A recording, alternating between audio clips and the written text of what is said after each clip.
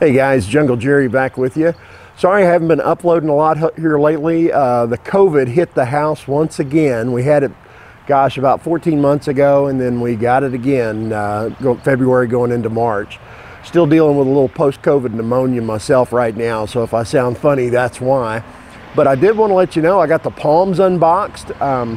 They look pretty doggone good. Now on the Washingtonia over there, I actually trimmed off some of the dead stuff, and in all of my palms, I put some hydrogen peroxide down in the crown in order to alleviate any mildew and nastiness that might be down in the crowns. That's always good for it when you pull them out of the boxes and they've been kind of moist and dark. So got that taken care of, but what I really wanted to talk to you about today was something that's very near and dear to my heart right now. And I think this could help you and your family out going forward. If you've been living under a rock, you don't know, but the economy right now is in really bad shape. Everything is up price-wise, and gas especially, and then you got war going on over in the Ukraine, which is actually Europe's breadbasket. I've heard estimates that Ukraine accounts for maybe, between Ukraine and Russia, a third of the global wheat supply. Supply.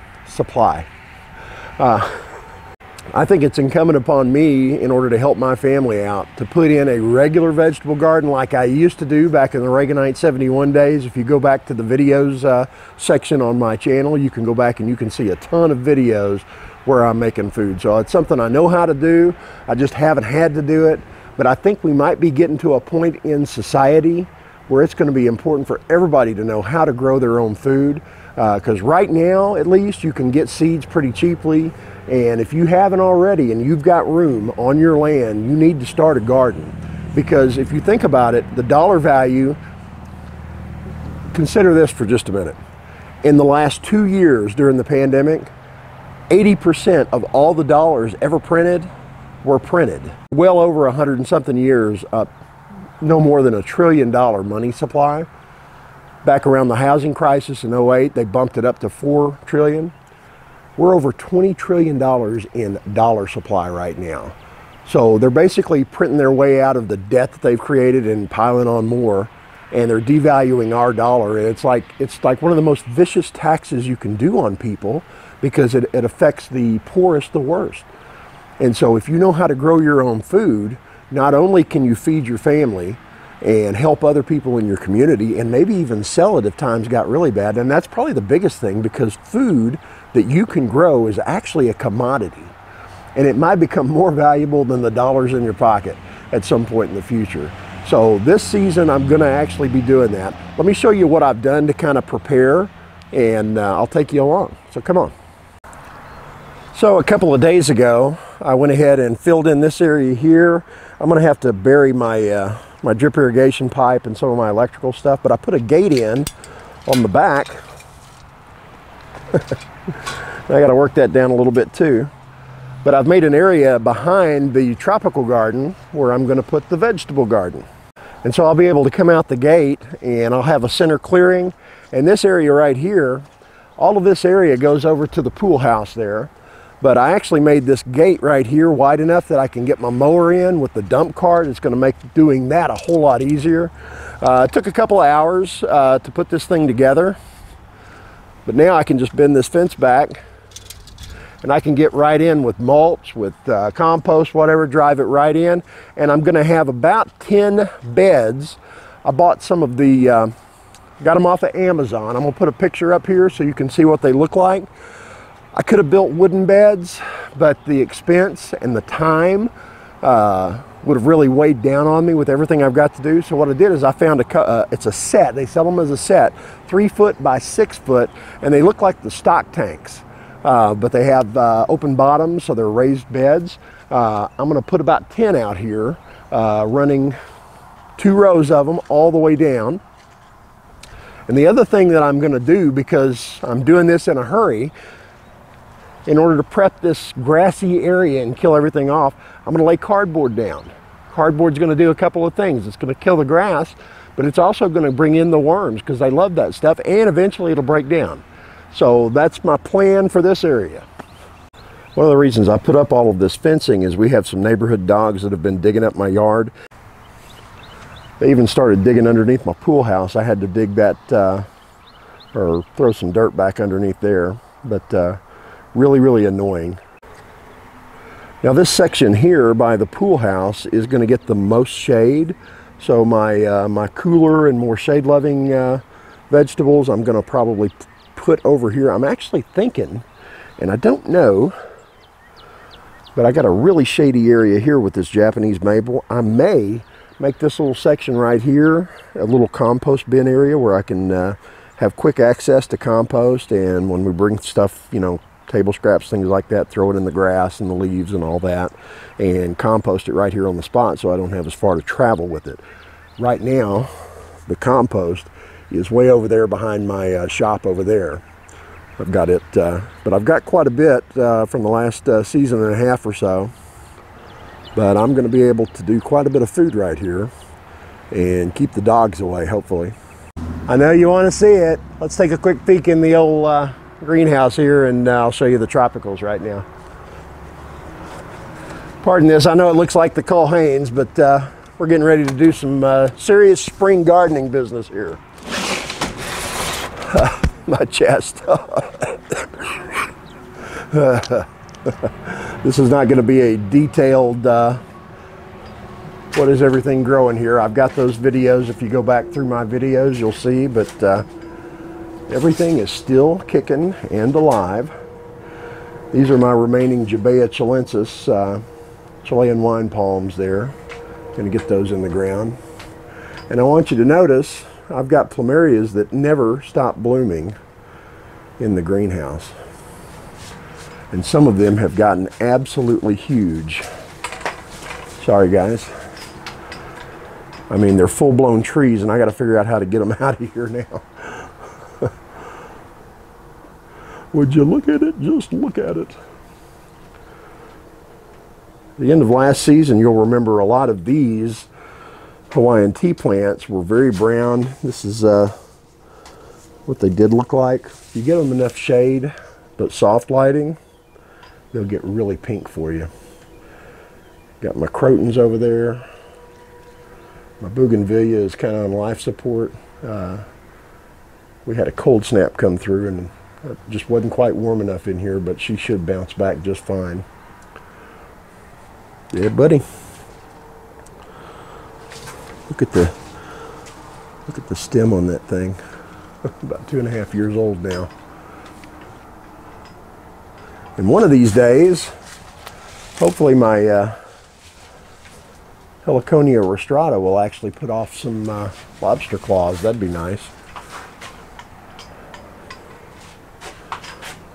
My transplanted goldfish plant has taken off like crazy. Get the grass out of there. And here's my my first one. I started off with a couple of sprigs on that one, and she's gone nuts too. So there we go. Look at the greenhouse. And I'm going to take you inside now and show you where I'm going to be doing my seed starting and my seed packets. On the way in though, here is my windmill palm farm, what's left of it.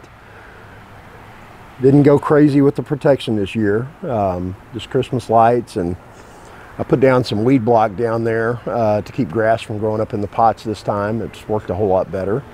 And the baby Washingtonia that I had, I just used a palm protection barrel on it. You can see the fronds that actually touch the outside of the barrel. You know, they're not doing too good, but everything else pretty much is. So I think she'll bounce back and be just fine there. And this is just a look at some of the stuff that I'm going to be seeding. Some of this stuff I'm going to direct sow, like probably the sugar snap peas. I don't know, maybe I'll start them, but a lot of this stuff I'm going to actually set the seeds inside. I've got some trays set up for them. I've got me some Ruckers. And when you buy seeds, make sure you're buying heirloom seeds, because if you do that, you can actually save the seeds at the end of the season, dry them out, keep them in a cool, dark place, replant them, and you'll have brand new plants. If you buy hybrids, you're not going to have that opportunity, because it's kind of like a designed obsolescence. You get one season out of them and you're done. The kind of plants that you'd buy at the big box stores, those vegetable plants tend to be hybrids. So be sure and watch for her heirlooms. That way you can save the seeds and save yourself a lot of money.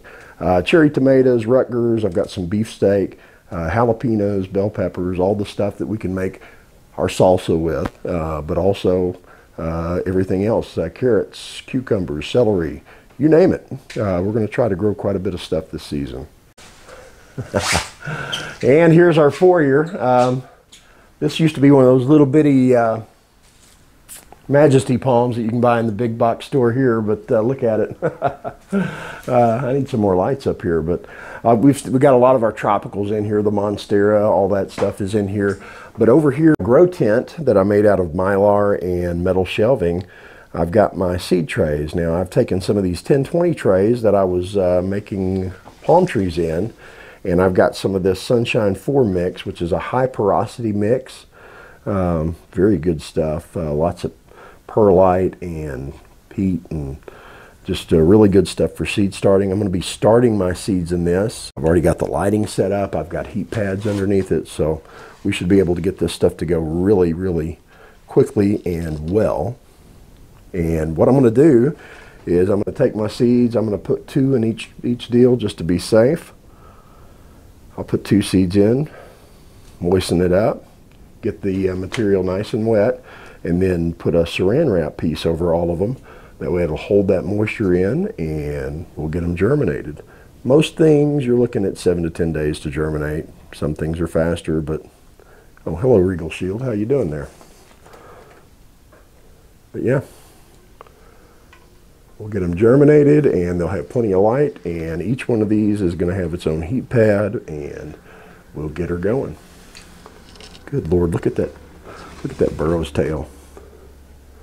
It's been dropping stuff off and creating new ones. We've been putting them in pots there. Well guys, there's the little update of what we've got going on and what we're going to be growing. Here in about a week or so, I got to get all these plants that are in the house. I got to get them outside and get them ready. We'll still be doing a tropical garden, but the main priority this spring is getting that vegetable garden in the ground and making sure we have some food security here for us, our family, our extended family, even our neighbors. And then if we have any excess, we can turn around and sell it at a farmer's market, can it, freeze it, do all of that stuff. I do have, I've still got a couple of car videos.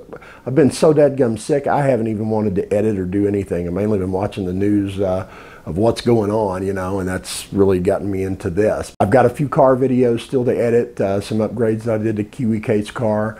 I put some really cool L wiring in that, well, you'll see what it looks like, but it's very cool, that you might want to do on your vehicle one of these days, and a few other things. But I'm going to get those uploaded as well, but right now I want to get this one up because if you have the opportunity, like I said, it makes sense to give yourself a little insurance policy when it comes to food and nutrients and calories. We're going to have it a lot better in America than a lot of other places, but I think it's going to hit everybody. And if the dollar goes off from being the reserve currency, you know, which, you know, everybody buys their oil with, we're in big trouble. And we better have a backup plan. And this is cheap insurance. For a handful of dollars, you can buy seeds and you can be growing your own food and be at least assured that you're going to have a certain amount of calories in your diet and be able to put it back and can it and freeze it, like I said.